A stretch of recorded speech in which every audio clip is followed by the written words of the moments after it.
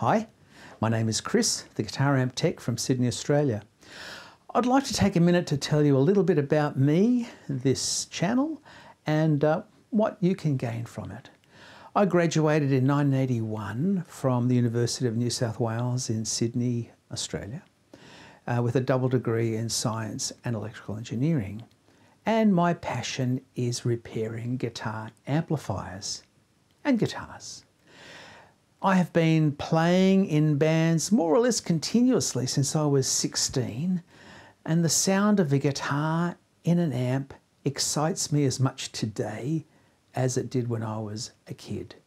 So if you want to learn a little bit about the techniques of amp repairs or how to use test equipment, I can help you out.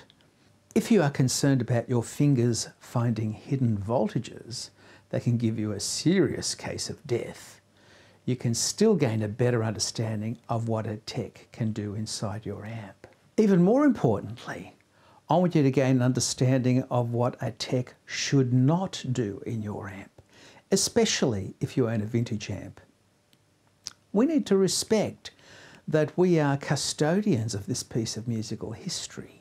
And while it is my responsibility to make this amp reliable for you, we need to respect its history and its place in history for future generations. So please subscribe to the channel and you will gain valuable knowledge. Even when the amp is not the same as yours, the principles will still apply. I also have some tutorial videos such as what is tube amp sag, what is Class A, Class AB. You'll pick stuff up there as well. I enjoy making these videos and having chats with people from here and around the world who have taken the time to comment.